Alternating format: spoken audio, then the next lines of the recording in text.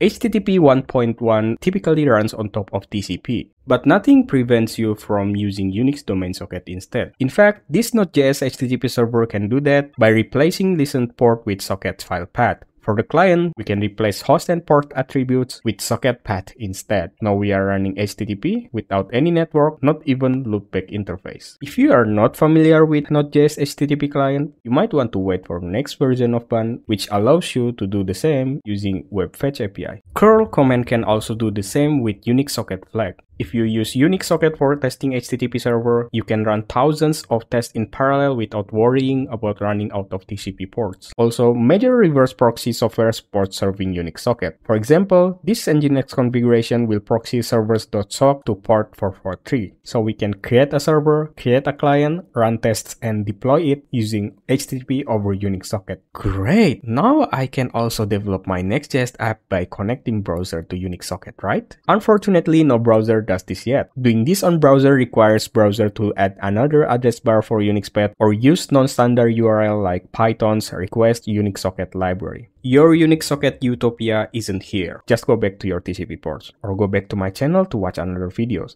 Subscribe for more content. Thank you for watching and see you.